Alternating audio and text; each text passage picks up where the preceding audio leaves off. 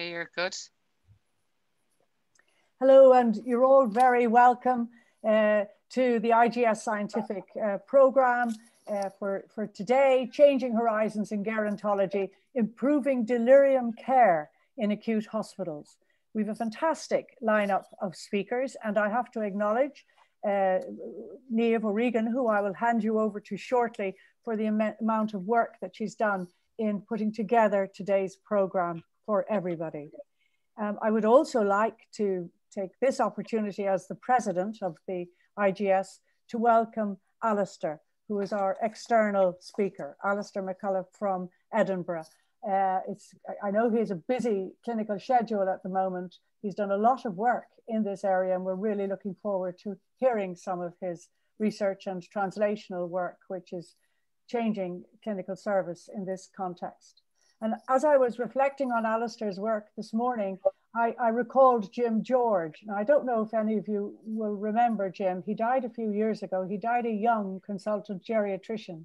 He was a consultant in Carlisle, but he was, as far as I'm aware, the first in the UK to establish dedicated delirium beds in Carlisle Hospital. He persuaded his health authority at the time to fund dedicated beds, and they grew. And his was the unit that everybody went to visit when we wanted to learn more about how to manage patients with delirium.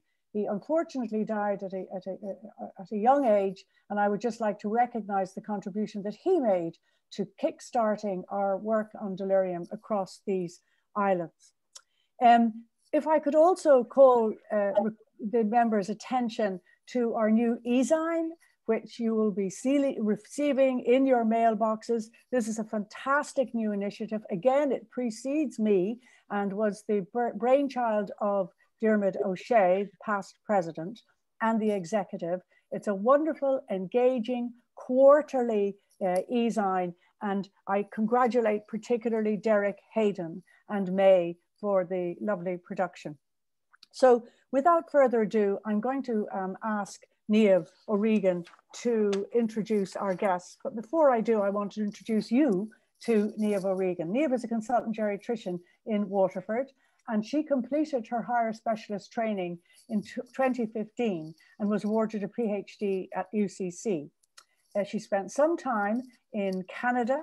Again, her main area of research and clinical interest at that time and for her thesis was in delirium. And I remember doing ward rounds with May in St. James's, where I was very well educated on the advances in delirium.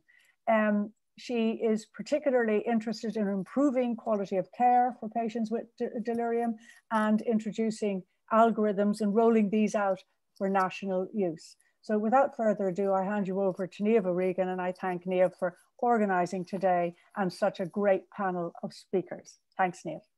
Thanks very much, Roseanne, for that lovely introduction. I really appreciate it. And I'd also like to thank the IGS and Diarmuid and yourself, Roseanne, and May, Miriam, and everybody else involved for giving me this opportunity to organise this webinar, which obviously is on a topic very close to my heart. We have a fantastic lineup of speakers from across various different disciplines, and as you've mentioned, we've also got Professor Alasdair MacLullich as our kind of keynote lecture at the end of our webinar. But first and foremost, I'd really like to introduce our first speakers, Cara McLoughlin and Louise Martin. Unfortunately, Louise is not able to attend in person today. She pre-recorded her session, so Cara is actually going to play her presentation. But to introduce Louise, she's a senior physiotherapist at CUH, having completed her master's in physio at Robert Gordon University in 2012. She's been involved in setting up and implementing the frailty intervention therapy team in the ED and AMU and CUH, and continues to work on this team. Now, both Cara and Louise were involved in the working group to develop the National Delirium algorithms as part of the working group for dementia care pathways. And Cara is also going to speak as part of this first presentation. She's an occupational therapist, having graduated from Teesside in 2012. She's previously worked in the UK and New Zealand and has lots of experience in setting up several different frailty intervention therapy teams and is currently working as a clinical specialist occupational therapist in care of the elderly fit team in Beaumont Hospital. She is currently completing her MSc in Older Persons Rehabilitation at UCC. So without further ado, I'll hand you over to Cara, who's going to do her own talk and also play Louise's talk. Hi everyone, thank you very much to IGS and especially to Niamh for inviting myself and Louise along to this. It was great because Louise and I worked together for a long time, so it was great for us to have a bit of time back together. Unfortunately, we're in the middle of an exam, but we have our session pre-recorded and it takes a little bit of the pressure off myself. So give me 1 second and hopefully tech will work well for us.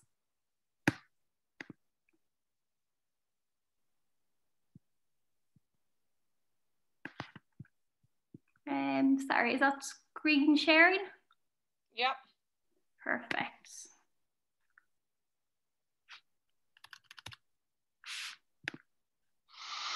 Good afternoon, everyone. My name is Louise and I'll be presenting today with Cara.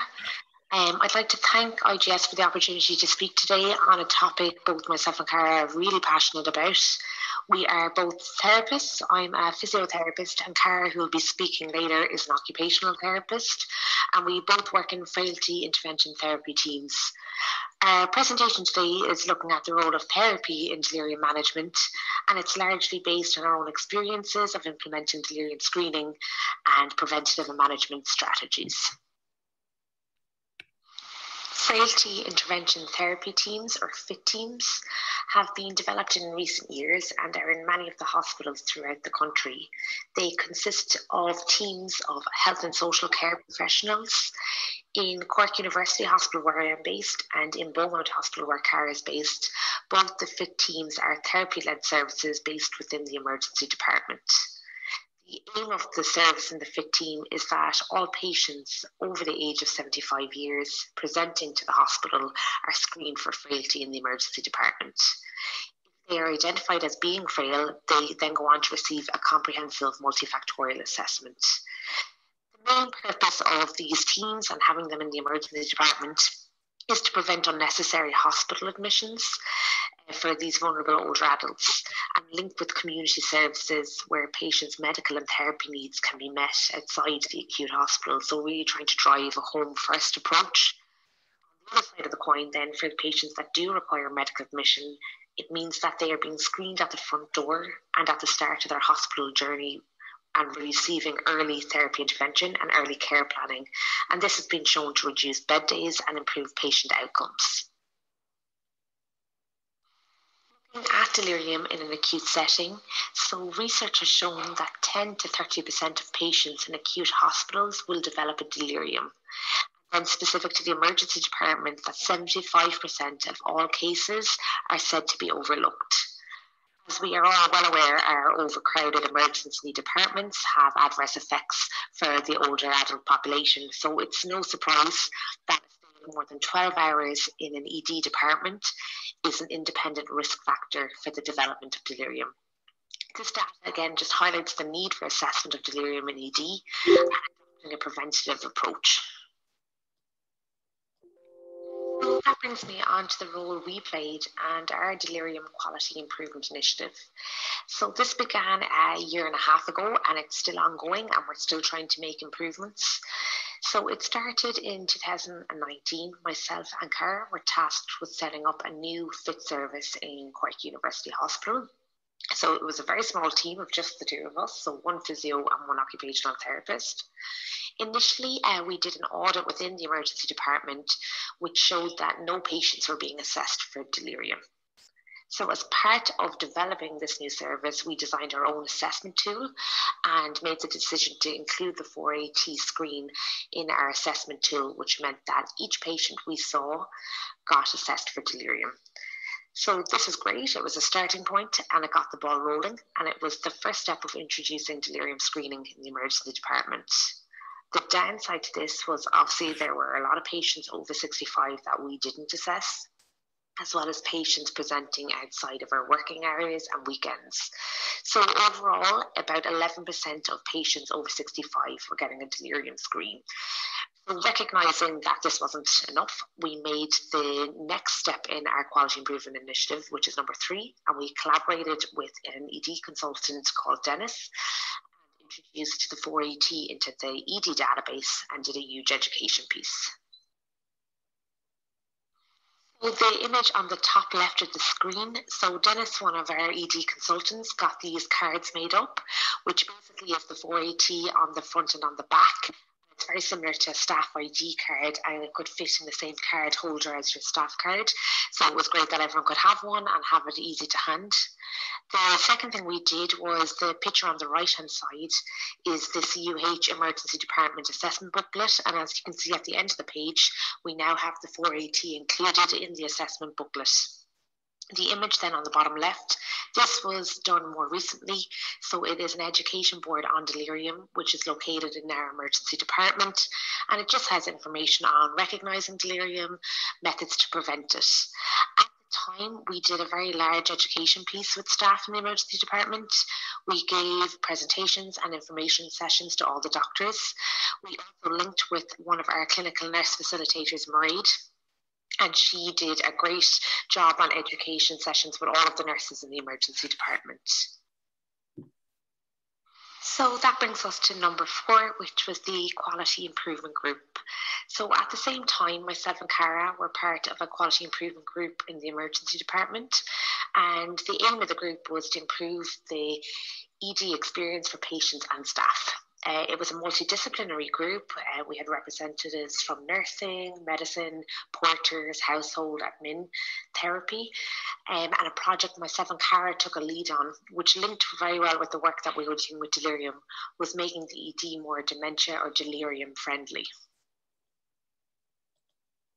Using the dementia-friendly design guidelines, we were able to firstly assess our ED department against their criteria for making hospitals delirium-friendly. Then the QI group sat down and we designed a plan to make our ED more dementia-friendly. Some things we were immediately able to do, such as giving patients survival packs. These included packs which had toothpaste, earplugs and eye masks, again, which were very preventative measures. The picture on the top right-hand side shows some of the fantastic work our local knitting groups were able to do for us. So members of the QI group contacted different knitting clubs across Cork, and they were able to make these fidget sleeves and also fidget blankets, which we give to patients with the delirium or dementia. And it's extremely helpful in preventing patients becoming distressed from IV lines. Originally, we had decided to make one of the bays in ED as a pilot bay and try to make it more dementia friendly. However, due to the great work from our ED and geriatric departments, we were really lucky that they had built a 6-bay age-attuned area in ED, which was called a GEMS unit. So which was specifically designed for older adults. And we were able to have an input into the design in that. So for example, the bottom 2 pictures are from the GEMS unit. So just showing the kind of new signs, which were again age attuned in the colour red, which is easier for patients with dementia to read, and also bathroom and shower with appropriate rails. Each bay has a radio and appropriate lighting as well.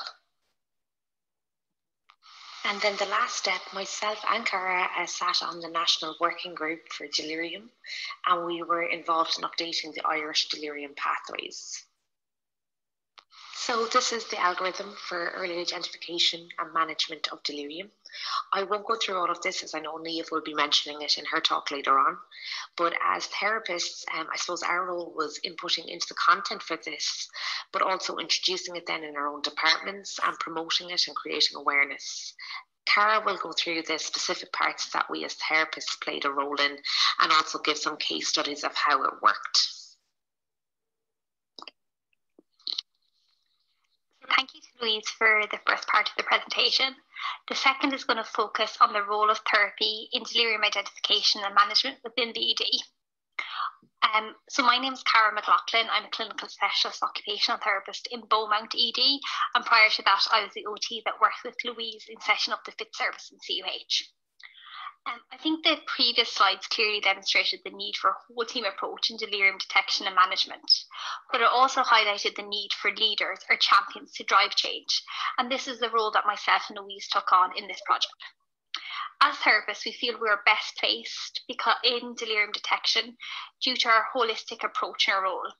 We consider not just the person on the presentation to ED, but their ability prior to admission and how function and cognition may be impacted due to the reason for this presentation. And this is reflected in the frailty markers we address in our common screening tool. Evidence suggests that early multi-component, multi-intervention and multidisciplinary approaches provide the best management for patients with delirium. As therapists in the ED, we're in a good position to prevent delirium and start early management. This will be highlighted in additional slides with some case studies. Now we need to consider our action input and putting guidelines such as the dementia-friendly hospital guidelines into practice. Areas we can address include orientation, oral intake, mobility and sleep. Those on this slide are simple steps that not just help to prevent delirium worsening, but also aim to stop it developing in high-risk groups. With regards to orientation, we want to make sure that people can see clocks and provide them orientation boards if appropriate. Also, that we are orientating the person that is evidently delirious rather than consistently asking them where they are. Natural light is rare in the ED, but consider night and daytime if lights are on, curtains open, etc. And ensure people have their glasses and hearing aids. If you can't hear or see properly, then your risk of becoming disorientated within the environment will worsen. With regards to oral intake, we want to ensure that all patients have access to water, and at every encounter we have with the patient that we're offering them a drink, obviously apart from those in restrictions. Currently in the NHS, they're running a very simple but effective campaign called the But Drink First campaign. What this means is that anytime you see a person, a patient, your first interaction with them will be to offer them a drink prior to actually continuing your role with them. If delirium is evident, you want to highlight to specials, HEAs, nurses that this person may need assistance to eat or drink, and consider the provision of triggers, such as the use of a red tray or cups. As therapists, we understand the benefits of mobility and the risks of prolonged bed rest. In our common screening tool, we ask regarding mobility and we carry out functional assessments to assess if there's been a change or prevent deconditioning. We provide appropriate mobility aids which we stock within the ED, and we update staff to empower them to mobilise the patient so that it's not just therapists that are mobilising patients. We always try to get patients out of hospital gowns, removing the patient role. It's also vital that we consider continence wear. Are they in a pad, and what is their baseline? Is it required? At times it is difficult to get patients in their own clothes, and we need to consider other options if their own clothes are not available. So the use of slipper socks or plaster shoes if they don't have shoes, or also having an additional clothes store within the ED with spare clothes that have been donated by charity. Finally, we need to consider sleep. So the sleep-wake cycle is easily disturbed when you're thinking about admission times to ED and how long that person may have waited prior to admission if they're waiting for an ambulance or to be assessed. We use of the products that we already have in stock, such as earplugs and eye masks, especially when we're thinking about patients in the corridor where there is artificial light and noise throughout the day and night, and then trying to encourage people to sit out as much as they can during the day. So the following is a poster designed by Senior OT and Medell and Beaumont. It provides all the essential assessment and management pieces in delirium and can be used in rapid teaching sessions. As we mentioned previously, delirium identification and management is an ongoing PDSA cycle, and education is key, not just in the ED, but throughout the acute hospital, and also with our community counterparts, for all staff at all levels to achieve effective change. So now we're going to have a look at two different case studies that highlight the therapy input in delirium detection and management. The first is an 81-year-old gentleman who presented to ED overnight following a fall on his farm with a long lie. He was treated for an AKI. He was requested to be assessed by FIT the following morning, and on presentation, there's an evident hyperactive delirium with a special in situ who was quite agitated and was having evident visual hallucinations. So what was our role? So initially we identified the delirium. We got this man mobilised and toileted. Initially, he was assistance of 3 due to the visual hallucinations. He actually thought that he was in a lake and was trying to step over parts of the water. We orientated him. We provided oral intake, and we flagged him to bed management so that he wasn't on a corridor for an unnecessary amount of time. We then continued our input for the next week. So we reviewed him daily, providing input with regards to ADLs, PADLs, mobility and education, which is essential to staff, so they're aware that this is an acute change and what they could do to help this man. The outcome was that we went home with a new package of care within 10 days.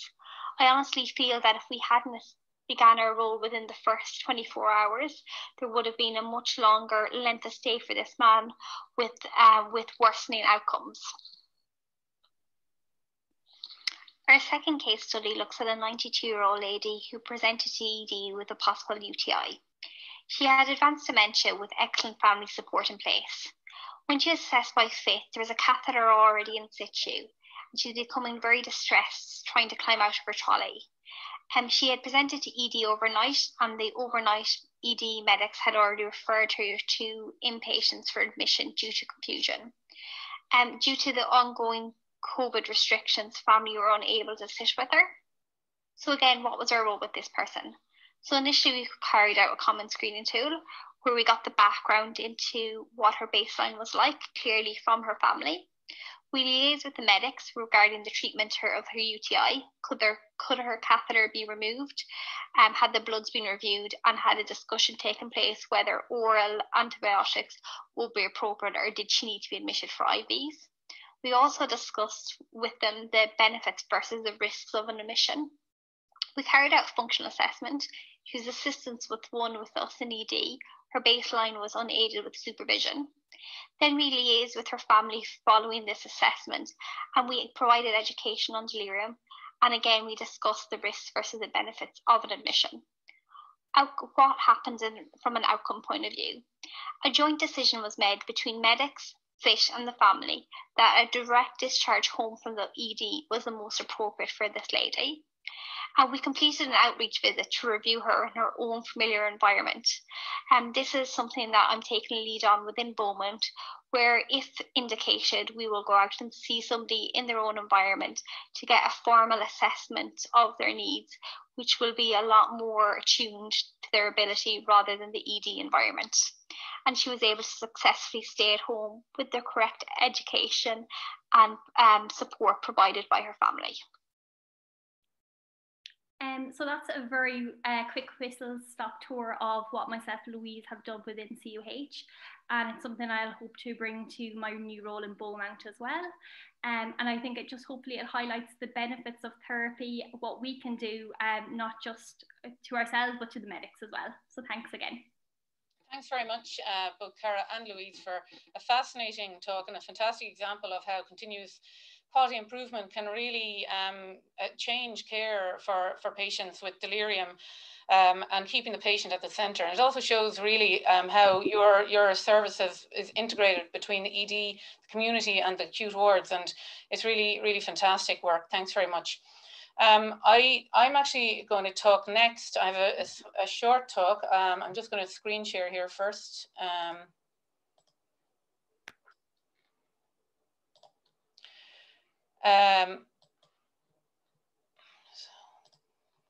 Okay, so my talk is really, the whole purpose of my talk is really just to make sure that everybody's aware of these Irish algorithms we have now for delirium in acute care.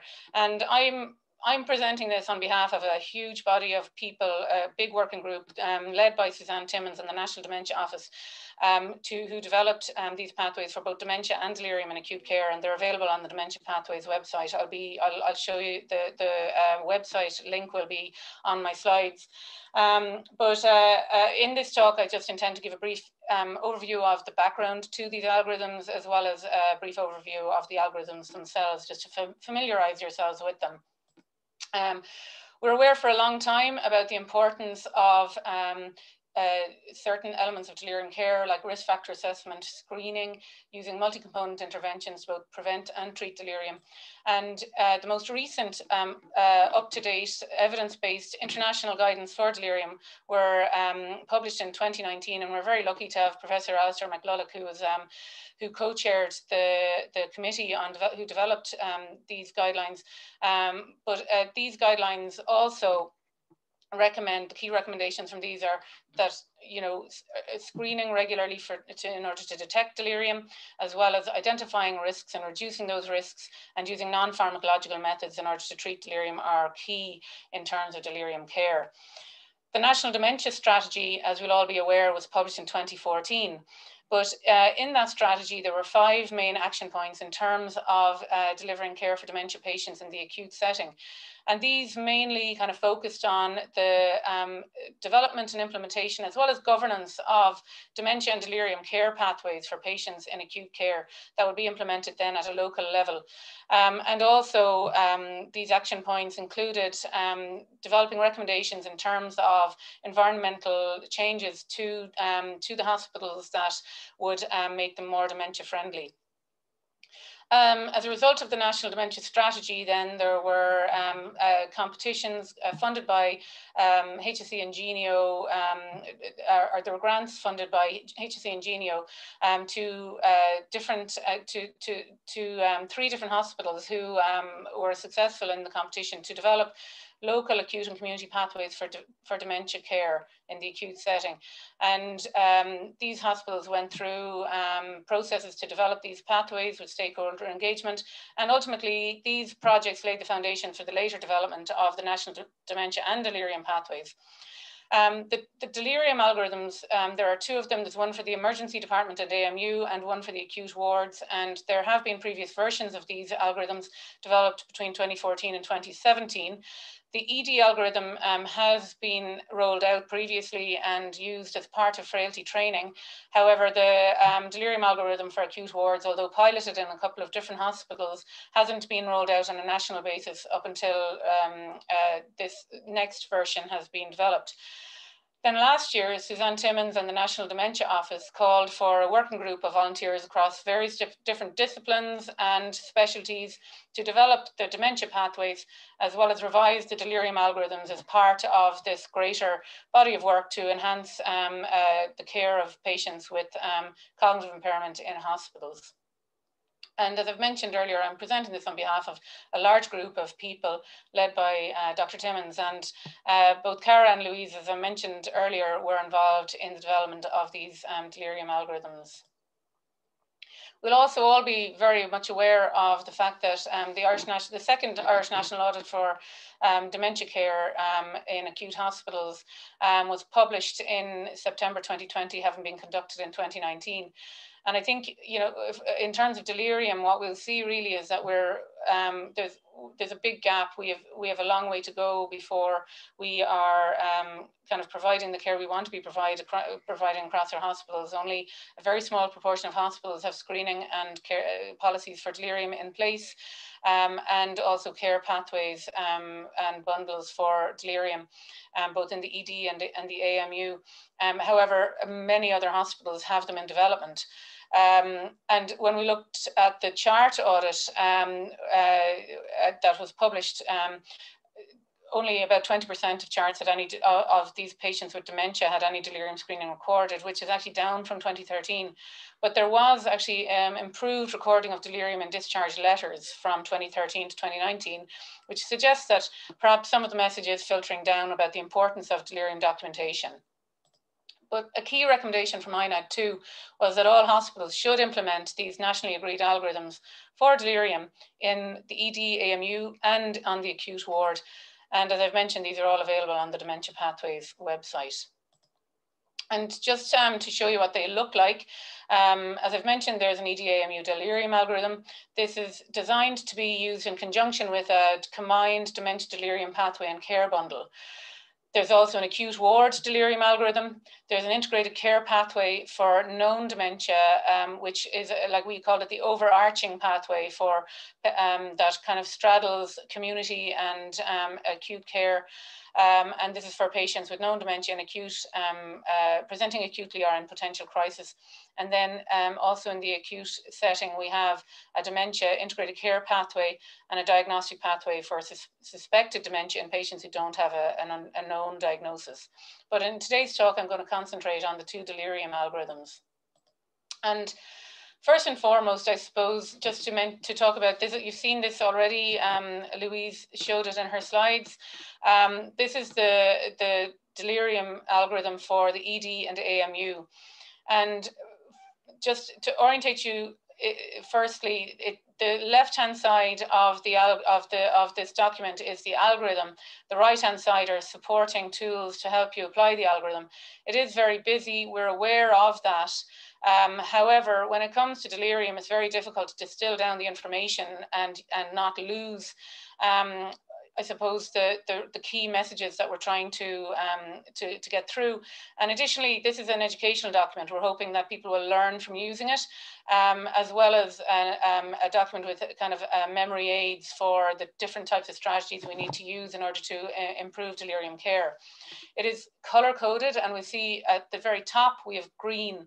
And you'll notice that we recommend that all older adults over the age of 65 or older presenting to the ED and AMU are screened for delirium using the 4AT at the first available contact that is possible.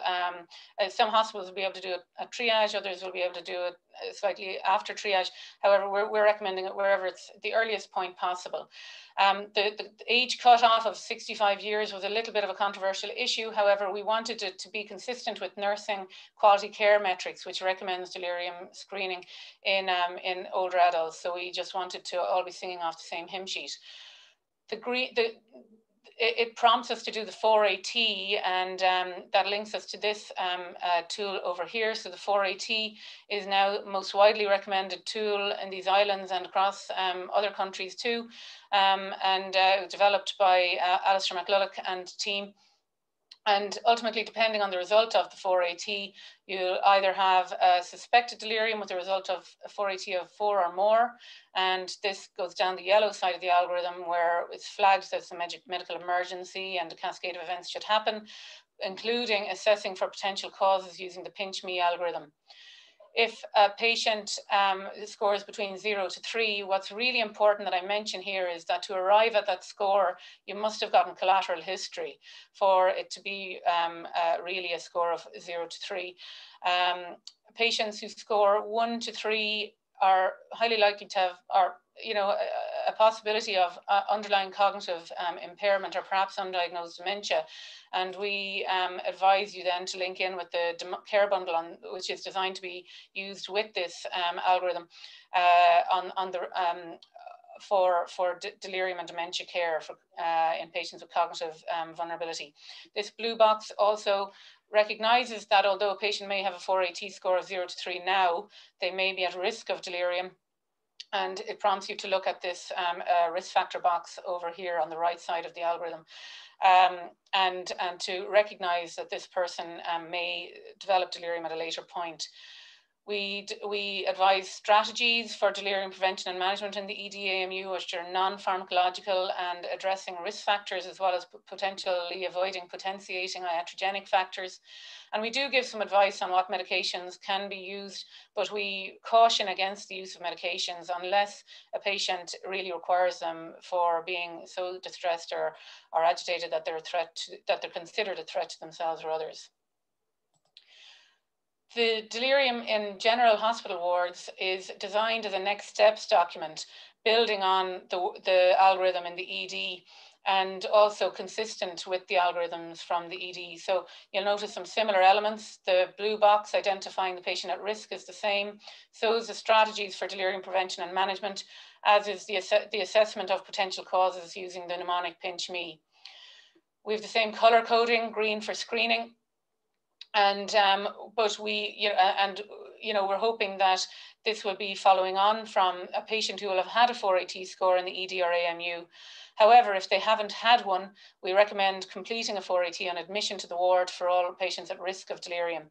And if they do have delirium, again, it's down the yellow side of the algorithm with some extra advice on how to reassess and monitor for resolution or persistence, and some extra tips in caring for patients with delirium on a day-to-day basis for ward staff.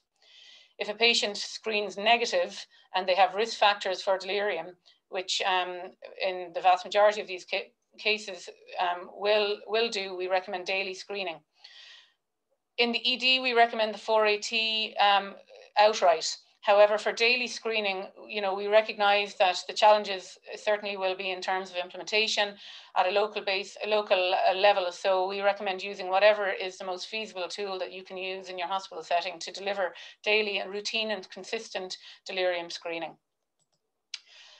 Implementation is obviously the elephant in the room. It's been a key issue in delirium care for several decades.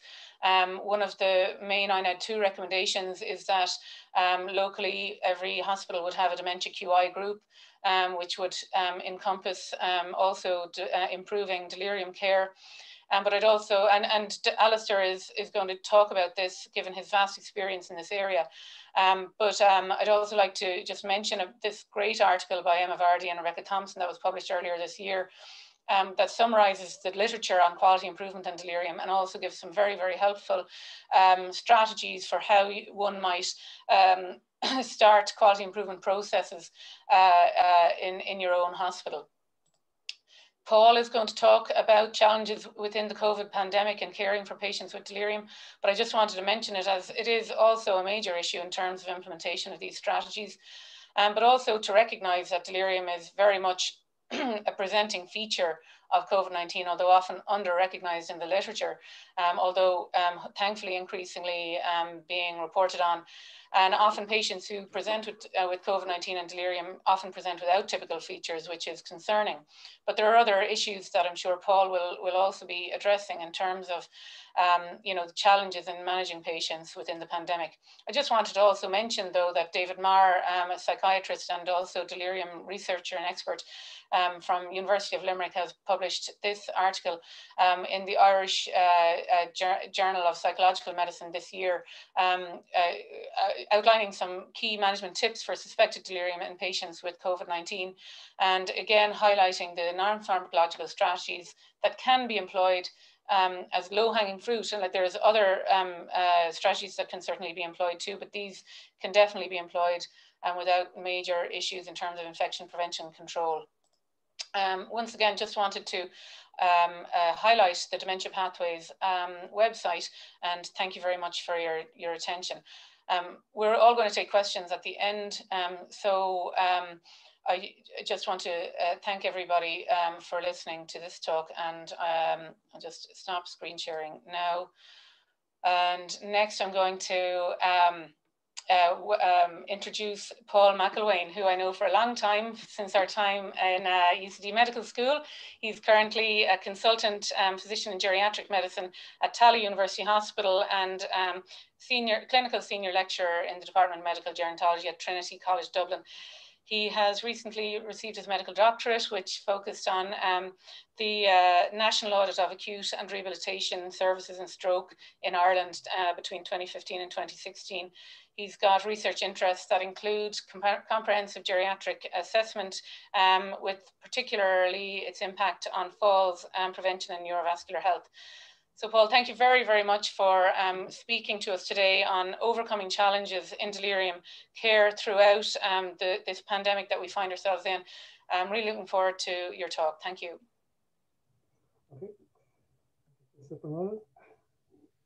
Okay, so hopefully everyone can see and hear me. So firstly, thank you to our president, Professor Kenny, Dermot and Dan, our moderators, and me for the opportunity from the IGS to speak on a topic which increasingly I think is being recognised by non-gerontological disciplines as an essential part of the assessment, the acute assessment of an older person. I'm not going to provide a comprehensive review of managing delirium care in COVID. Rather, I'll just highlight a few particular areas, and hopefully that'll have some relevance to everyone and maybe inform the discussion. So the main takeaway from my presentation is perhaps just to provide a stimulus for reflection on the challenges we've all faced during these times. I'll begin with a little bit of context from my own experience in Tallaght, and then maybe hone in on a few specific areas, and this hopefully will stimulate some debate. So Tallaght is, nearly a 500-bed acute hospital for adults, as well as we have a pediatric section which we sort of overtook nearly during the COVID period. But we have, over 60,000 presentations in the emergency departments every year. Of those, over 5,000 of those are 75 people 75 and older. And I suppose a little bit like similar to as Cara and Louise had mentioned, our hospital were very much supportive of trying to deliver age-attuned care early in the patient journey. And so we developed our own JEDI team, as my colleague Dr. Hayden, who leads out on that. And really that was, had a number of measures, but one of the things that it could focus on was screening for delirium earlier, with the hope that that would improve outcomes such as length of stay, reduce mortality and morbidity. So you can see if you take that number of 5,400 over 75-year-olds in 2019, this team, even though they're not 24/7, still managed to capture almost 43% of the people with an assessment. And of those, I would say expected sort of numbers of about 1 in 5 patients were coming up with evidence of delirium. I guess this concept of multi-professional approach is sort of in synergy with the clinical paradigm we present for patient-centered care through the support structures of comprehensive geriatric assessment. And I guess we pride ourselves in the personal care and attention that gerontological disciplines provide to patients. And I guess at the turn of the year, we learned of a novel virus which was extremely contagious and appeared to be particularly dangerous towards the more vulnerable in society.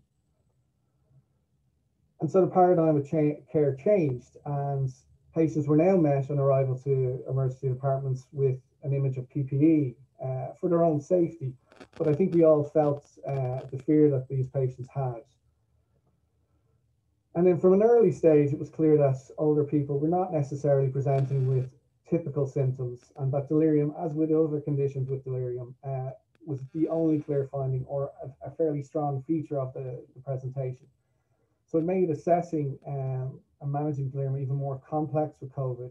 And we were largely facing this challenge in the dark. There was huge gaps in knowledge with regards to assessments, treatments and outcomes. So I think there was these clear concerns, certainly from the gerontological disciplines, was there, and how that pre-existing gap, which people have already spoken about in sort of appreciation of delirium, was being exaggerated in COVID. There was a very good editorial early on from Shayna Hanlon and Sharon Inoue, which really reflected like the most vulnerable group really weren't being represented in the clinical assessments. And then even in the last week, a paper from Mass Gen in the US really further sort of honing in on the fact that, upwards of, I think it was about 16% of the patients, delirium was the only presenting feature in COVID. And then a further third of those patients didn't have the classic symptoms of, say, fever and shortness of breath. So the three challenges I'm just going to make brief reference to, and hopefully this will sort of ring true with people. And this is accepting that delirium is an under-recognized clinical entity anyway. So collateral input. So again, probably preaching to the converted, collateral history is an essential element in assessing people with cognitive issues. And there's a noticeable gap in the literature on this topic. It's noteworthy actually that Irish researchers are quite to the fore in this. And I should mention my own colleague, Professor O'Neill, here in Tallaght, along with our colleagues in James, Robert Briggs, had a very good paper about this a few years back. And if you look at the guidance, collateral history is an expected standard when you're assessing people with dementia, and it should be a record of the collateral history. apologies, there's a helicopter arriving, so this is what can happen. And also if we look at the 4AT, this tool that a lot of us are now using to screen for delirium, requires some collateral history at the front door. And I guess if you have no collateral, you don't really have a score. So that made it a challenge. And then I suppose the supply of knowledge was decimated due to social isolation, restrictions in visiting, the so-called cocooning leading to an artificial separation from others. And that was really negating some of the validity of the information you were getting, because patients weren't being seen very regularly. So how do you assess change? And I think this newspaper article as well just sort of captures that wave of it, where, you know, allowing older people out to exercise. It was a very restricted period, and probably the other two main features of the first wave, which was baking sourdough bread and watching normal people, neither of which I embraced, I have to say. But we became quite reliant on an old familiar, which was the telephone. You know, we were hoping that families had spoken with the patients presenting, that they had some general sense of their medical history and their medications, and that we could actually communicate some of the risk that this could get worse quite quickly, and that, you know, and this was often done in the middle of the night, and patients may have not been seen for some day, and there's a lot of overlap of guilt and concern there with families. So then the other challenge, I think, which is pretty obvious, is environmental restrictions. Highly contagious nature of COVID meant that we were had to be extremely vigilant and restricted in our patient contact. And this impact was not just restricted to COVID patients, but just clearly all patients, because we had obviously a clear suspicion that there was high carriage rates between staff. So with every interaction, we were asking ourselves, do I absolutely need to go into this room? And if I'm in that room, is there other things I should be performing while I'm there? And it just made the episode of care more challenging. And if you just even compare between usual practice and now how COVID has impacted, normally someone, if we identify either vulnerable for delirium or has delirium, we would keep them on close observation. Certainly our single rooms in the general wards have no windows to actually observe the patient directly. You need to open the door to see them. Regular reorientation, again, was a challenge. One-to-one care, we were sure of the level of risk, and outside of the controlled ICU setting, we would put in staff, and I think a lot of people would know staff members who ended up very sick with this condition. And then you look at medication, which along the treatment algorithm is way down there, but you then had this extra complicator of patients who were mobile with a highly contagious condition, and the balance of risk to others was coming to the fore. And this was all in the background as well at the time, a concern that did we have enough PPE to go around? So it made it extremely challenging. The third area just to flag as well was rehabilitation. So, I mean, some specialist groups very proactively were suggesting that, you know, it was clear that people with COVID would need sort of intensive or would need some level of rehabilitation, probably at the bedside up until time of discharge. But we had a large group of people who didn't necessarily have COVID, but still had massive general rehabilitation needs, and all the principles of social distancing weren't conducive with care. And this was putting a lot of extra time and strain on services. And if it was like our institution, who has an external unit for rehabilitation, flow literally just stopped. There was no flow between the services. So this is a big problem. And then if you think about just more fundamentally some of the things that we've been trying to achieve in recent past around, you know, the concepts of, you know, is your patient fit to sit? Do they need to be sort of sitting around? That's MPJ paralysis. We are now sort of saying, no, you need to restrict your movements. There's a serious contagious illness out there. So how did we overcome these challenges? And again, if there was any positive from COVID, and there is very few, it's how quickly we adapted to new work practices. And this is not to blindly say we accepted all new things unchallenged, but it just reduces the bar for obstruction. And with a concept of sort of CGA in the background, I think we did as best we could, is really my summary of it. So mobile and connected technologies were seen as a potential solution, and to a degree they did help, not as a substitute for providing clinical equipoise, but at least providing some options to maintain some semblance of personal care to patients. This is just a quick example of one of the technologies we utilize. This is our clinical director who was observing a dialysis patient. So the nurse is wearing an eye headset, so he can have a full interaction. He can do a full round in the dialysis unit, but minimizing the actual contact. So the patient still can see the person, hear the person, and it's not a substitute, but at least it provides care.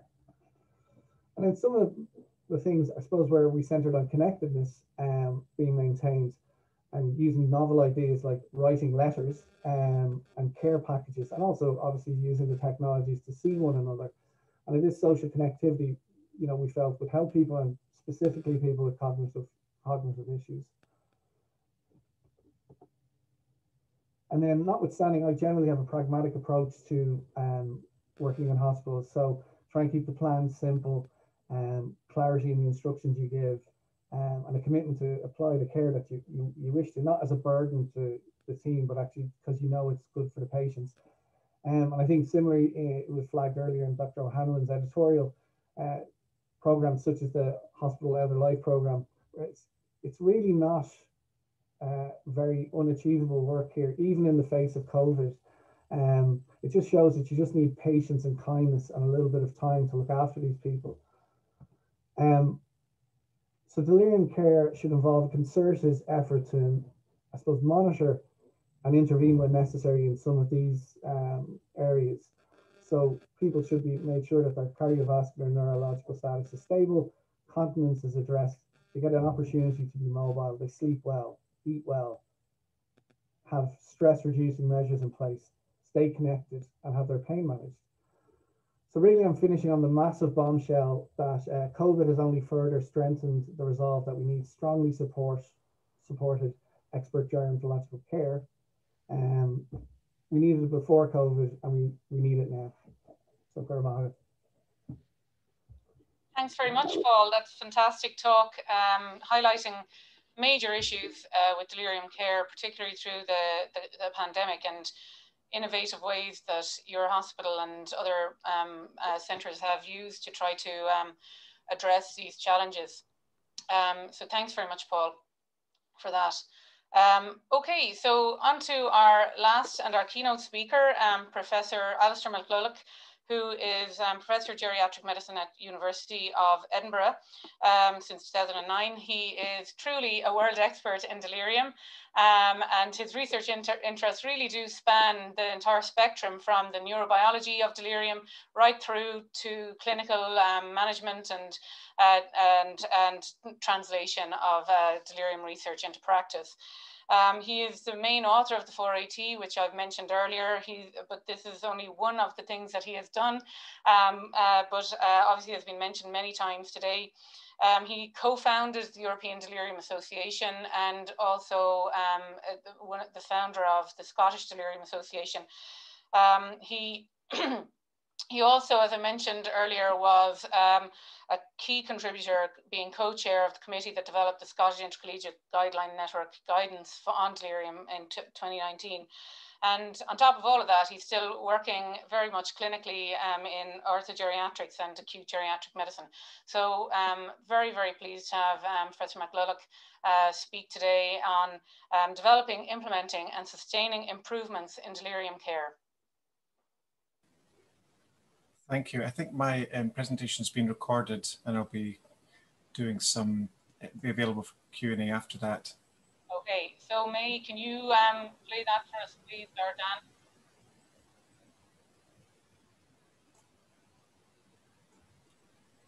Dan? Alasdair, do you want me to play the recording from here? You do? Yeah, I have it here as well. Oh, yeah. Go ahead, Alasdair. Oh, yeah. Play it, yeah. That's fine.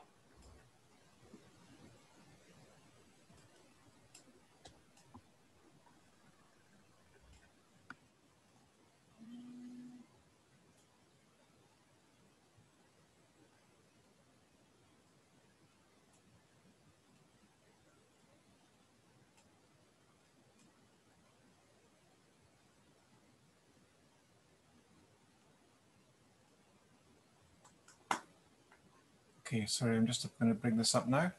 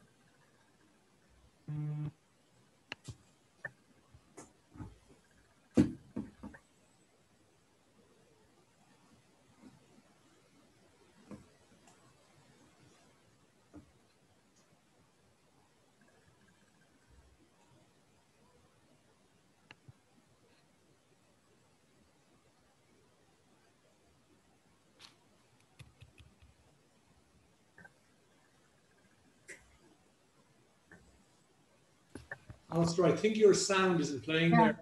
Alasdair. Yeah. Alasdair, the sound isn't playing on that. They're not. No. Do you want me to see it? Alasdair, do you want me to see if I can launch it for you here? Yes, sorry about that. Sorry, that's... May I have it here, and I might have a more stable connection than you. Just do it. Okay, brilliant.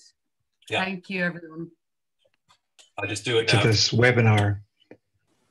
I'm going to use the next 20 minutes or so to go through some reflections on how we can improve delirium care, focusing as much as possible on clinical. Sorry, Dan, you're going to need to show your slide as well, Dan.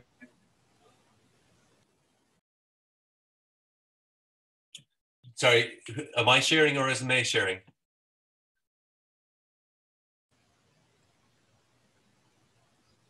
Sorry about this. May's connection is very bad. Yeah, it was either Alasdair or you, Dan. It wasn't me. I'll share right now. Okay, thank you. Brilliant, thank you.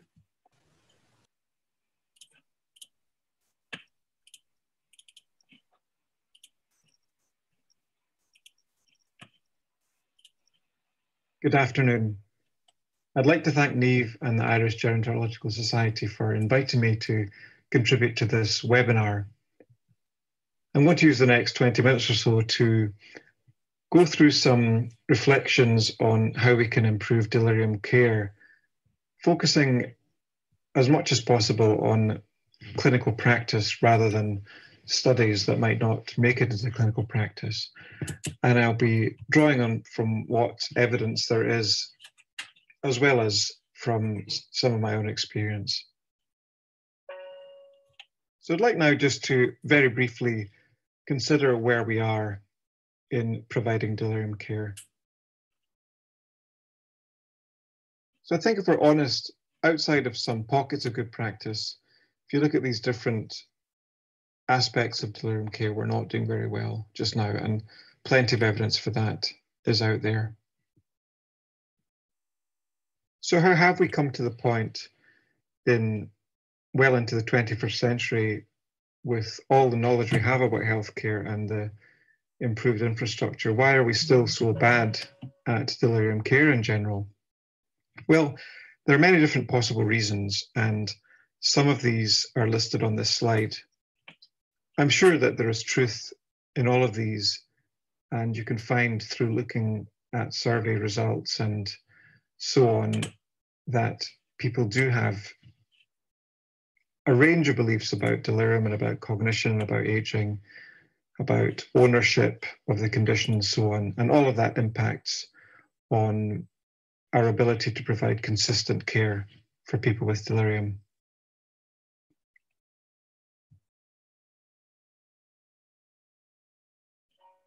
I think a reasonable conclusion, if you look at the research in delirium over the last few decades and attempts to improve care, especially in the last 10 or 20 years when there's been much more of a movement towards this, is the sheer complexity of the challenge. And the conclusion from all of that is that single solutions to improve this or that aspect of delirium care doesn't work usually, and you need multiple elements. So to achieve good performance and good outcomes, we need to look at a lot of different ingredients. So these are what I think are the key ingredients needed if you are going to improve delirium care at a whole systems level. And I'm highlighting education there in green and showing the different aspects of education. This has been a key discovery, as I'll come on to later.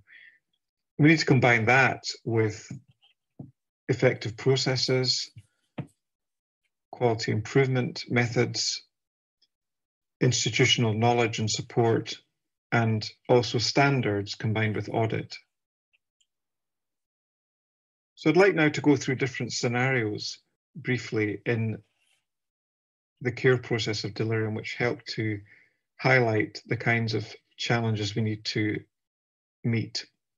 So scenario one is just one of detection in the emergency department with an older man arriving, and it's important for us to know if he has delirium or not. So we need to think about how we can solve that problem. This is another kind of scenario where we have somebody who's arrived without delirium, but they are at high risk of developing this during their stay. What processes might we have to know if somebody is developing delirium on our wards? A similar kind of problem is in picking up delirium that's arisen after surgery, and this might be done through a regular once or twice a day monitoring process, or it might be done through a tool that's always done in this particularly high risk period. Most delirium that we look after is actually present on admission, with a smaller number of cases arising post-admission. So clearly one of the major challenges is delirium treatment. What we do when somebody comes in with delirium, what process should we use to optimize delirium treatment? And as I said earlier, one of the most studied and best evidence aspects of delirium care is in prevention of delirium or reduction of the risk of delirium. And we know from various risk scores that certain patients are at high risk. So what should we do to try and reduce that risk? So in terms of thinking about the clinical challenges, I think you can boil it down to three basic processes that we need to have solutions for. I'd now like to consider detection in clinical practice. And I recently wrote a blog in which I tried to find and list all the delirium detection tools that had ever been written. And actually I found that there were 60, so quite bewildering to look at and work out what they were all supposed to do. However, in clinical practice, I think you can boil it down to two basic processes. The first is a tool that you would use episodically, for example, at the front door if you want to know if somebody has delirium or not.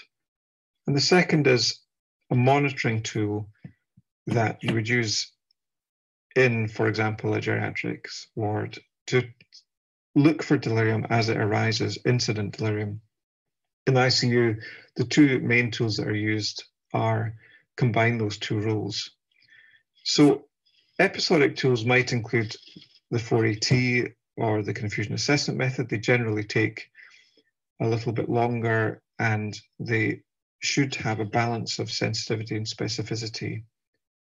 Monitoring tools, and there's quite a long list of these, are not going to work if they're too long because nurses have to do them frequently, and also repeated cognitive testing isn't really going to work. So these tend to be ones that are done through observation alone, and this means that the patients can stand having them done repeatedly.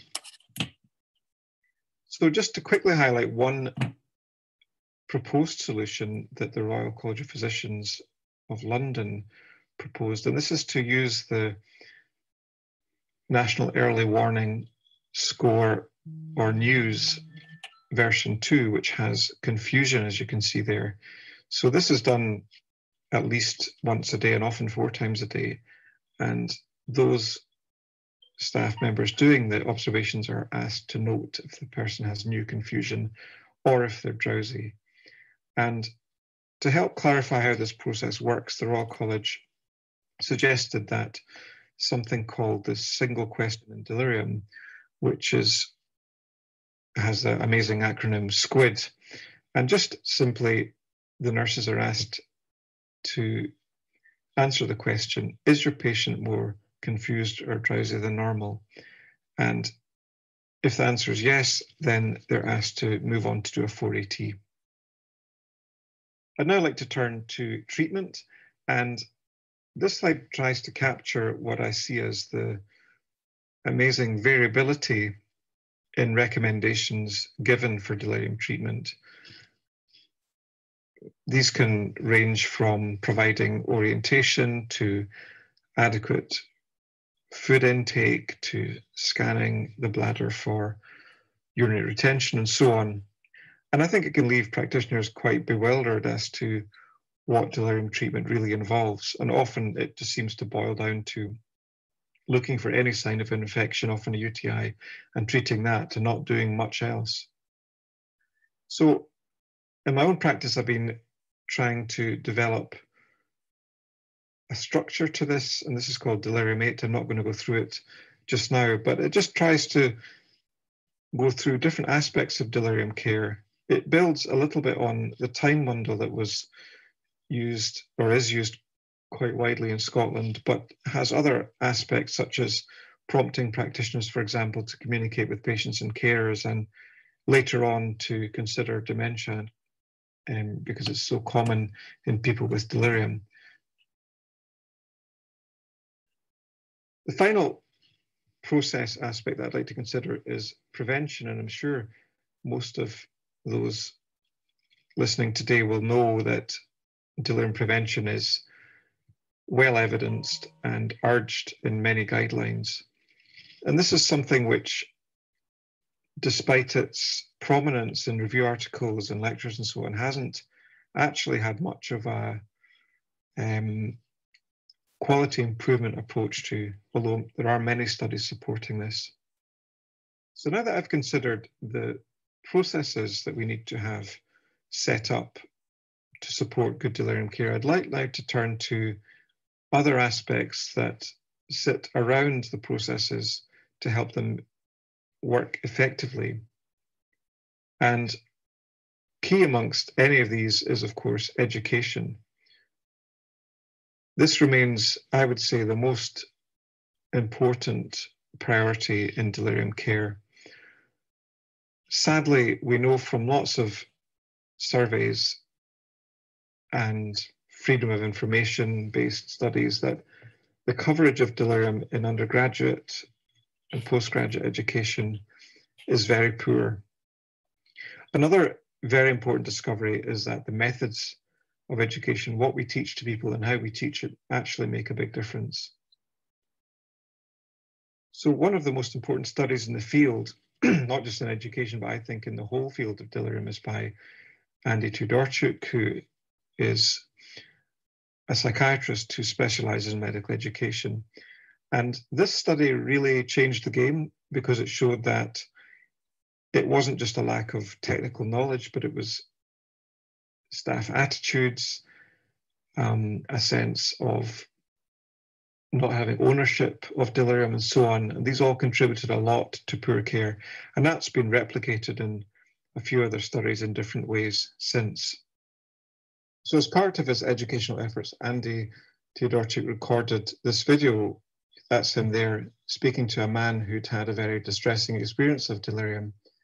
And this video has been viewed thousands of times, and it's proven to be very effective in engaging audiences who are often surprised by how distressing delirium can be, and it gives them a real interest in doing better with delirium care.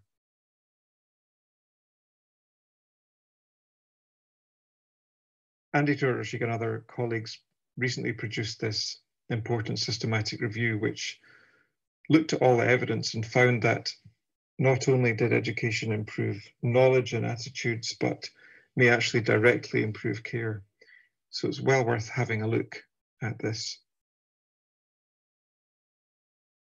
I'd like now to talk about institutional support. And this is something that I witnessed and heard about many times, is that having the backing of hospital management to provide resource, to provide visibility, to bring in other people from the organization to help, can make an enormous difference. One of the interesting things about delirium is, though, that not only do healthcare staff often not know all that much about it, but also that's true of managers. They're even more remote, from clinical practice and knowledge of delirium than some clinicians. So educating them about what delirium is and how they can help is also very effective. And we've used this fact sheet to great effect with many different managers. Another key ingredient is setting standards. This is the cover of the Scottish Intercollegiate Guidelines Network guidelines on delirium that was published in March, and I was co-chair of the group that did this. It was a 3-year process, and I was really impressed by the robustness of the process, with the government having scientists and other people to support it and make sure that the guideline was strong, well written, supported by evidence and so on, but also the way that once it was published, that the government, through the various health boards in Scotland, enforced the standards from SIGN through compelling health boards to set up groups that would monitor the response to the SIGN guidelines. So I'm not sure what the position is in Ireland with respect to mandating certain standards, but I think this is actually an important aspect, because without this, there are many other standards which are getting attention. And if delirium care is particularly in need of improvement, it's reasonable that we insist that standards are set and adhered to. Now I'd like to move on to some examples of implementation. This is a slide from Addenbrooke's Hospital in Cambridge, where they were attempting to improve delirium care. And one of the first things they did was to embed the 4ET in EPIC, their EHR, and attempt to get people to fill this in instead of having no process at all for detection. And the 4ET has become, I hope, a useful tool in some settings. In the UK, the 4ET is mandated in all hip fracture patients, and this is audited. So the completion rates are very high, and pleasingly, the rates of positive scores at 25% are kind of along the lines of what you'd expect them to be. So not only is it being completed, but it's also apparently detecting appropriate levels of delirium. Another example in Houston, Texas, where again, it's been implemented with good rates of completion and positive scores. But these are kind of isolated examples, and in fact, the field is really lacking in this kind of hard implementation data. One of the most impressive recent studies looking at quality improvement in delirium was by Emma Vardy, and this is published in Age and Aging. And the aim of this project was to improve delirium detection in the emergency department. They used formal quality improvement methods with plan, do, study, act cycles in different domains: technology, training, education, and leadership. The baseline position was that the 480 had appeared in the paper pro forma for the ED, but it was hardly ever completed, I think 3%, partly because the form was inaccessible and not really seen, but also there had been very little promotion or education around delirium. So around that time, they managed to secure funding from the NHS to introduce a new computer-based system to try and improve delirium detection. And the 480 was introduced into the EHR, but this was supported by a lot of other activity, training, adverts, education. There was a monthly delirium champion appointed. And the main measure of the study was 480 completion in the emergency department. So this graph shows the large increases in 480 completion from 3 to 43%, and the different interventions that were introduced to make this happen. And this is ongoing work, so hopefully there'll be further increases to be reported soon. In Edinburgh, we introduced the 480 into our electronic health record in 2016. And although there hasn't been perhaps the same level of specific project-based set of activities as per the Emma Vardy study, there has been a lot of delirium education around for quite a lot of time.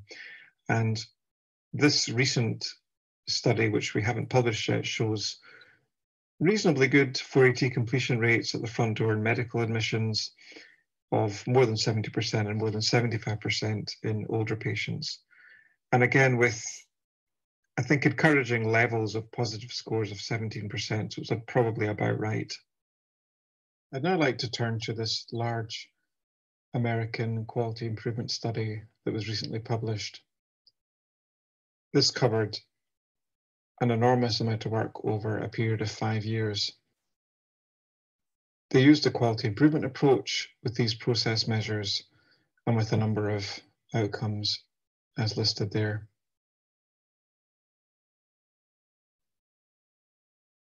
The number of patients involved was very large, and they used an open age limit, so the mean age was 60, with 41% being over 65.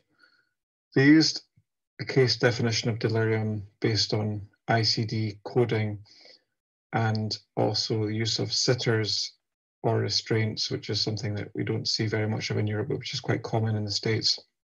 And only 5.1% were classed. They actually measured the rates of delirium in a subset and found the rate to be around 17%. So they were only detecting around a third of that with their study case definition.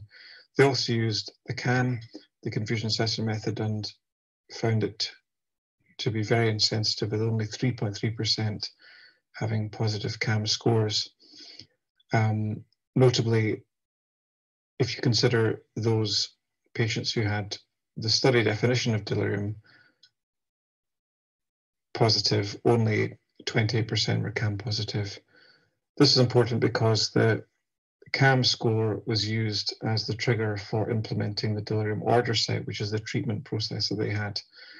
And even in those people who were CAM positive, they only managed to get a minority undergoing the delirium order set. On the other hand, they were very good at delirium risk screening, which was an EMR-based pop-up window where they had to tick various boxes to rate the risk of delirium.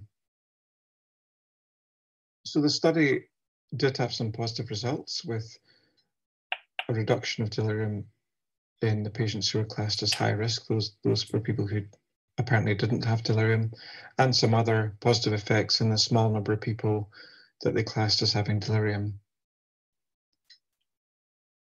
Which overall, I think, although the positive results are not without significance, some other lessons can be learned from this study. One of them is that, of course, that their method for picking up delirium to then enable their delirium order set didn't work. And I think they probably should have seen this and changed it to a different method at an early stage. They did show that risk screening could be implemented using an EHR, and I think that's an important finding given that we know that delirium can be prevented. They didn't really speak about why the order set wasn't used very much. I think it could be a general lack of awareness in the physician body. But overall, I think a study that has got some positive findings with respect to delirium, but also in the conduct of this kind of study. And I'll just conclude with some thoughts on sustaining improvements. Improvements in delirium care often arise from the efforts of champions who have spotted the problem and worked hard to improve it. But unfortunately, it has been observed sometimes that if you're too reliant on the efforts of these people, that the improvements can melt away. So it's important to have systems in place that sustain this. Leadership at all levels, but I think in particular from the top, is really important to maintain the profile of efforts to improve delirium care.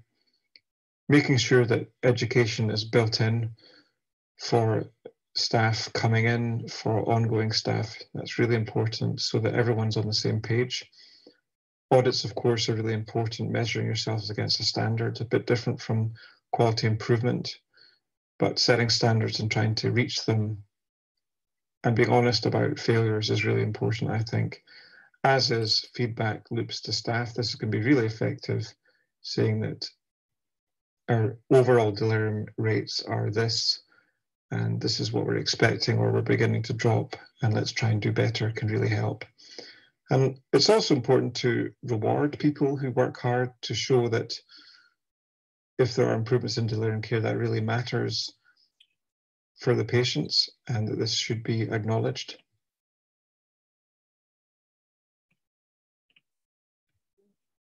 Just to put the slide up again to emphasize the concept that for improvements in delirium care, we need to think about lots of different elements, ingredients that kind of all need to be working for it to work. Without one or two of these there, then it's much harder to make sustained improvement. And I sometimes like to think about a future where we've achieved sustained improvements, and what would that look like? Well, it could look like we've detected all the delirium as it comes in and as it arises, that we have a high quality approach to delirium treatment that's standardized and has less variability than what we see. This is more speculative, but if we achieve good general care through something like delirium, maybe there will be new treatments, perhaps drug treatments that can help protect the brain. But I think for us to be ready for those kinds of treatments, we need to provide good general care as a platform for that. And again, with respect to delirium prevention, although we now know that avoiding iatrogenic harm and so on can help prevent delirium, it'd really be great to see this just being robustly built in. So I'll leave it there, and thanks very much for your attention, and I'm open to questions now.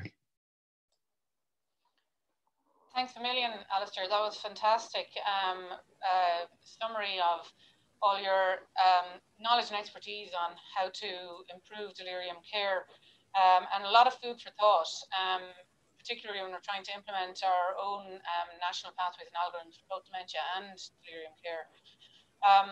Okay, so I think Dan might have a couple of questions for the panel. Thanks, Niamh. And thanks, Alasdair, again for that excellent talk. So I might address the first one to Alasdair, if that's okay. You've touched on the multifactorial barriers to education during your talk, and there was a question submitted by a consultant psychiatrist in Dublin asking this exact issue as to why is it so difficult from a practical perspective, or do you have any practical insights as to why it's so difficult to maintain the knowledge base on delirium in hospitals? Yes, I mean, I've hit that barrier many times. I, spent years of my life giving bullet point type lectures, running around.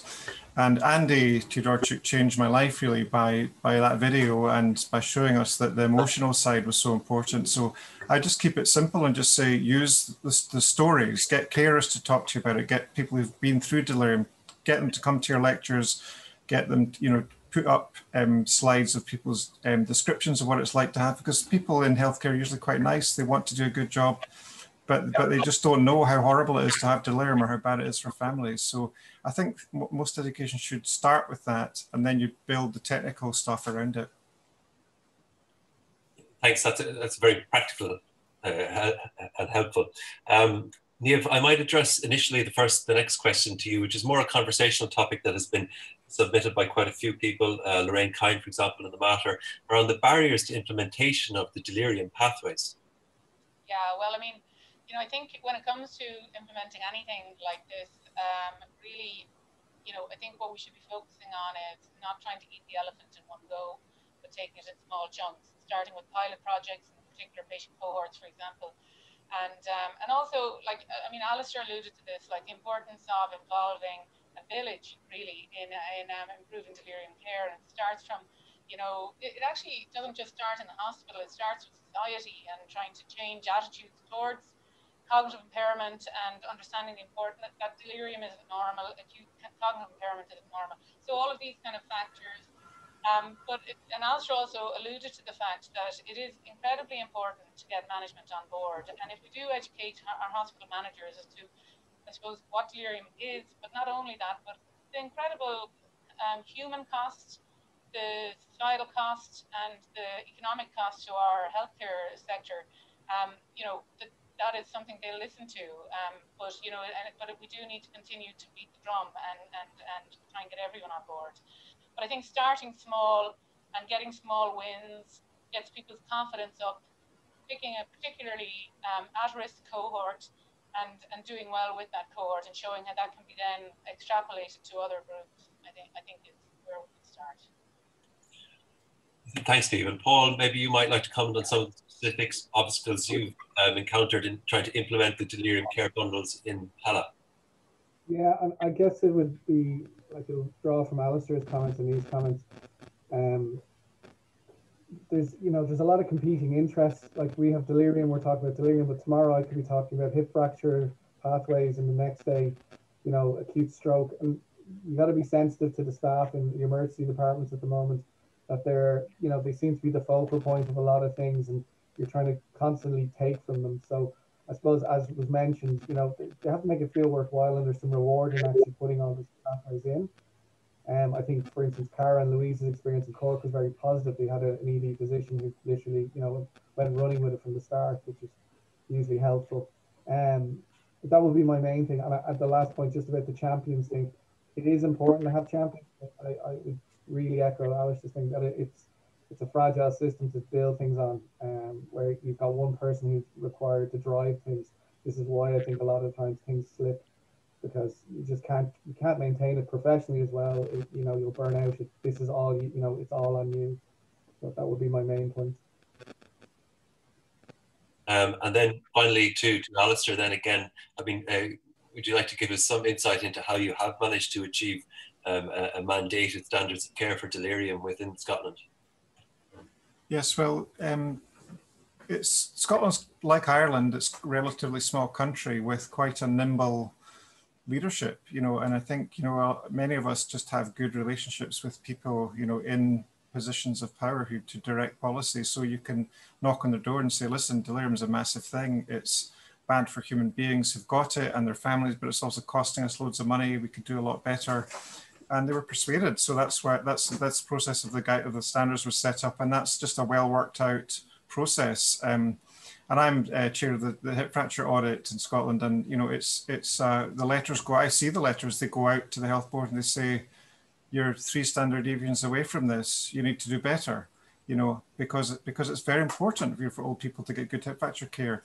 So I mean, as somebody who was most of a sort of ground up kind of guy, I've really learned that actually the whole spectrum has to be involved, and standards are very important. And And people who run hospitals listen to that because their jobs are on the line. And I don't want to sound like a right winger when I say that, but it's actually, the stakes are high, aren't they, for these frail old people? And I think it's reasonable for us to insist on good standards, and to find some way of making it happen instead of, shouting from the sidelines, hey, do better, which is what I did for about 10 years. And then I learned lots of other ways of getting to where I wanted to get to.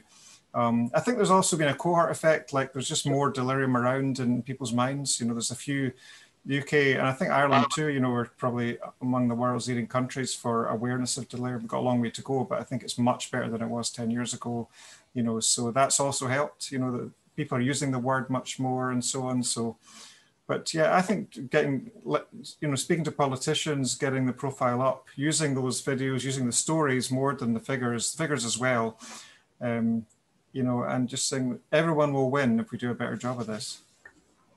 Thank you. And then last quick question for the multiple trainees on, invariably this question comes through each time. So obviously we know the meta-analysis largely are negative on pharmacological intervention for delirium, but briefly, what's your thoughts on its nuanced role and what drug? Is that for me? Well, I'll quickly say that I'm not totally opposed to the use of antipsychotics. I think ICU is a different world, and I don't really talk about that. But outside of ICU, I think that there are no studies that really convince me that you've got delirium and then you give a drug.